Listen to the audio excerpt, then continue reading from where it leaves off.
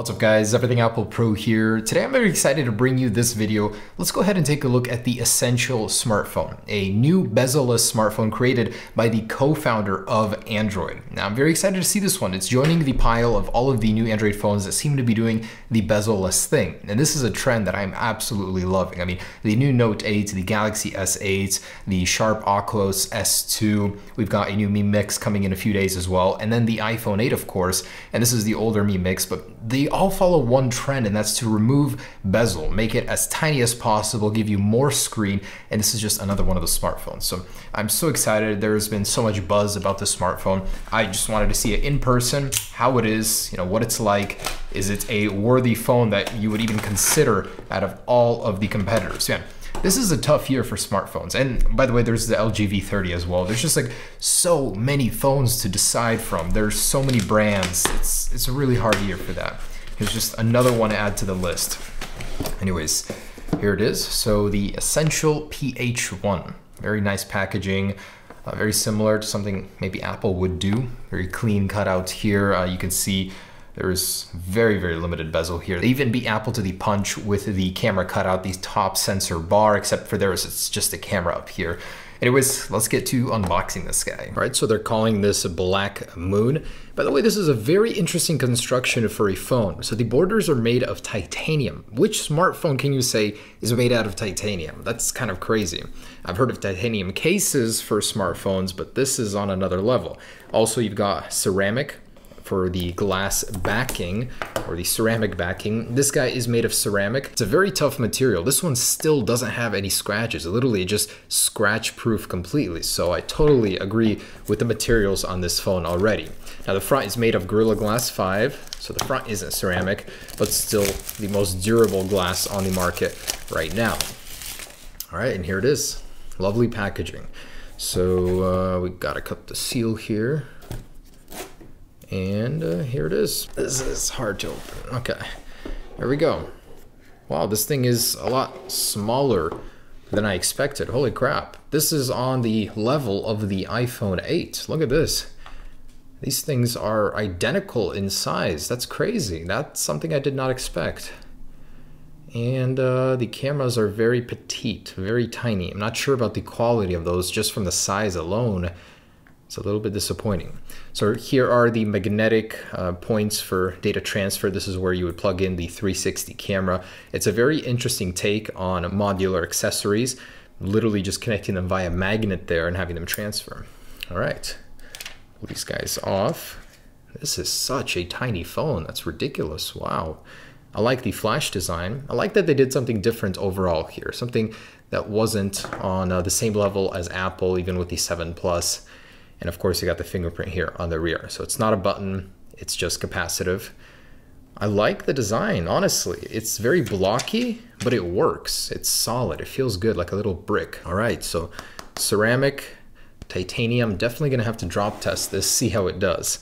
And let's go ahead and power it on. Very petite power button here. Look at the iPhone 8's massive one. Apparently it'll be programmable via different apps. So it's literally 3 times as big there. Very interesting. So even looking at the bezels, we can see it does have a little chin here. It's not completely bezel-less, but the top does match up. All right, so better representation here. We can see the iPhone 8 is still going to be a step ahead in terms of design here. Anyways, let's power it on and see what the display looks like in action. I'm just quite impressed at how tiny this thing is. And there it is. There is how that black OLED panel blends seamlessly with these bezels. You can't even begin to see where the screen ends. That's awesome. I really, really like that. So overall impressions are good. This thing has a hefty weight to it. Feels pretty premium in your hand for $700. I'd expect it to. Antenna band's very similar to what we're gonna see on the iPhone in several sections on the sides here. Ceramic, of course, fingerprint magnet. All right, so there it is. So this thing is running Android 7.1.1 out of the box, which is nice to see. It's updated on the newest version already. Let's go ahead and set it up, and I'll be right back. Already a system update the moment I begin setting this up, so that's nice. They are keeping this thing up to date. And while this is updating, just wanted to take a moment to look at the hardware here. A very interesting SIM placement down here on the bottom. We've got the USB-C and then a very, very nice little speaker grill here. I mean, I'm just a little bit surprised. I did not expect to like the design so much. It's because it's so different. It's not something you usually see on phones nowadays. Nothing like this little blocky, very interesting looking guy. And another small detail I just noticed, so how this phone handles the earpiece situation. Mi Mix actually had a bone conducting earpiece. This one is a very, very tiny slit up on top, and that's where the sound comes through.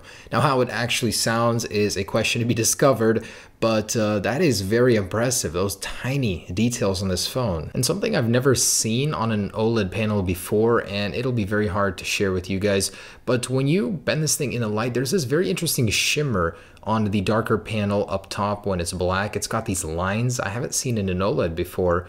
Maybe they're using some sort of interesting panel, but as far as I know, it's a QHD panel. Nothing out of the ordinary Super AMOLED. All right, and here it is, guys. This is amazing.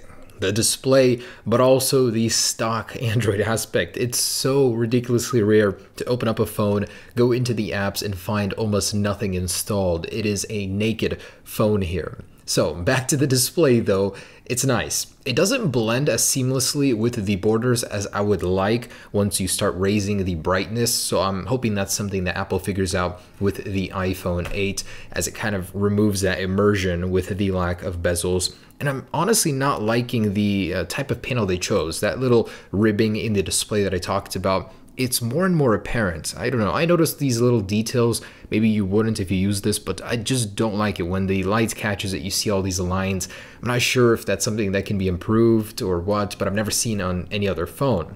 Anyways, it is the perfect size, guys. I cannot wait. The iPhone 8 is going to be literally the same size here. So these are going to be so comfortable. The next generation of comfortable phones are here, where you can use almost everything with one hand. Plus you get so much more screen estate at the same time. I can also see the gestures being a great help with the lack of home button.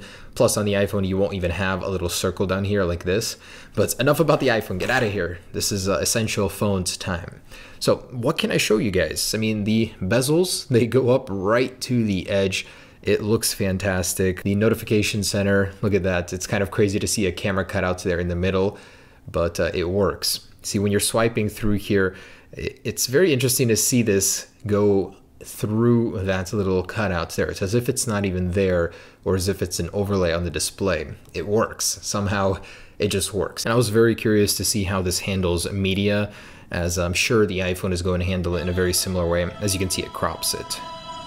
If I go into full screen mode, it doesn't let me use the cutout over here to look at my content. I wish it did. I think that'd be pretty cool, but I mean, it does the job. It crops it perfectly how you need it to, and it works. All right, so I want to show you how the camera is. 13 megapixel dual lens sensor on the rear, 8 on the front. We'll test them out individually, but just starting to record 4K, look at this. It takes so long to start initiating the recording. It hangs. I mean, you're gonna lose your moment if it really takes that long every single time. All right, so just want to give you guys an idea of how the 4K looks. Now, starting to load this thing, getting the camera running is ridiculously slow. I don't know why. It hangs out of nowhere. So it's a bit dark now, so you're gonna see some grain there, but let me turn on the lights, see if that improves. Yeah, definitely more responsive, of course, when the lights are in. So there's my kitchen. It's a bit dark outside, so there's not too much to show you, but there are wildfires just a few hundred miles from here, so like my whole deck is covered in this soot. Everyone here in the Pacific Northwest has it. Kind of crazy.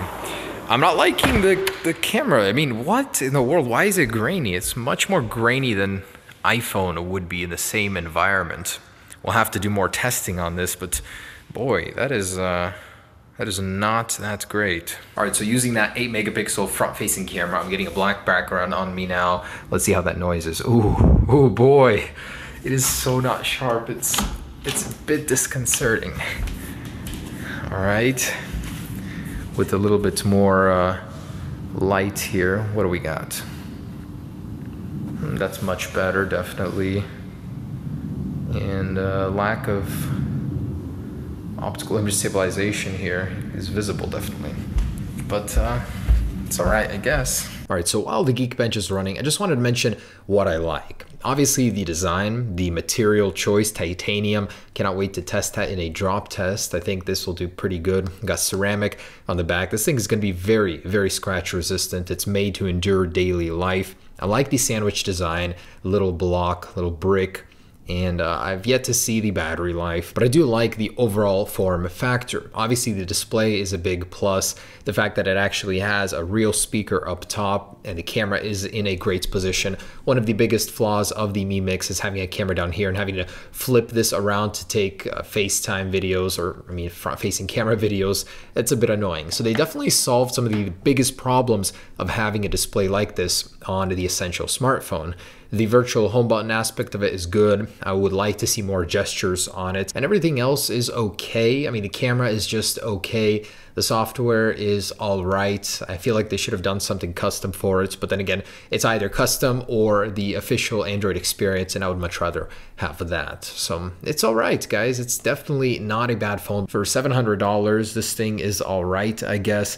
I think the Galaxy S8 would be a better value. It has a better camera, and for me, camera is very important. That one still has a very nice display, and still wait to see this guy. It'll be $300 more expensive, but it might be worth the money over this guy.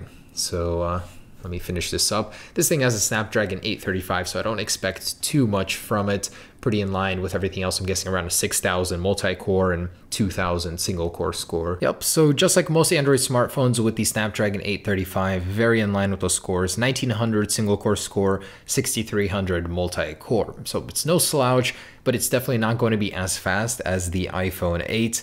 It does feel well optimized though, definitely. This thing is responsive. It's not hanging except when I click to record on 4K video. That's something I noticed. Otherwise, pretty nice. So there it is, guys. It is an awesome phone. It does stand out from the crowd. While being very simple, it also does have a very unique aspect to it. Time will tell how this thing competes with the other devices, but I'm very curious to see the durability aspect of it, as it's one of its biggest marketed features, the materials and everything. The display is certainly cool. Nothing that we haven't seen to this extent before, the Mi Mix, and with the Mi Mix 2, it'll go even further. I think that alone isn't a reason to get a smartphone like this. It should work all together very well, and the cameras, to be frank, for me, are a little disappointing. So there it is, guys. Hope you enjoyed. Just a unique smartphone, and I'll have a drop test for this guy up soon. Peace.